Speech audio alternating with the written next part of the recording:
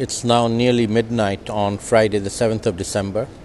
We should have wrapped up COP18 by now, but it's still going on.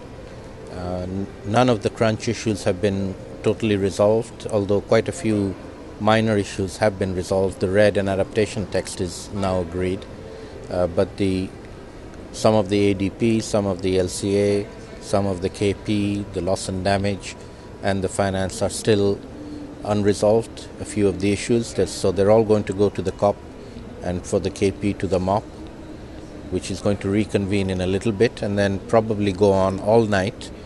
It's impossible to say whether they'll be resolved by the morning or they'll have to continue for another 48 hours, although many of the developing country ministers have said that they refuse to stay beyond tomorrow morning because many of them have to get back and they're not going to change their tickets to do that.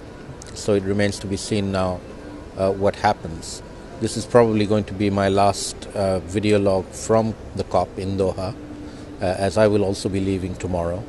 Hopefully there will be a resolution within the next 24 to 48 hours, and I will be able to report back on that. But there's still a very real possibility that there may be no resolution whatsoever, and that this COP will be declared a failed COP with no outcome, which has happened once before. There is a precedent for it. In COP6 in The Hague, they did not resolve everything and they closed the COP.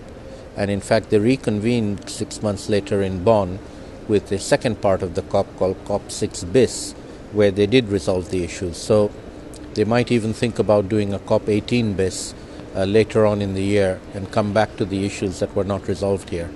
But still, we are hoping that they might just, within the next 12 hours of negotiating time that is left, are able to resolve it at the high level in the plenary. But it's all going now to the COP and the MOP, which is the highest level of the negotiations, and they will try and resolve it at that level now.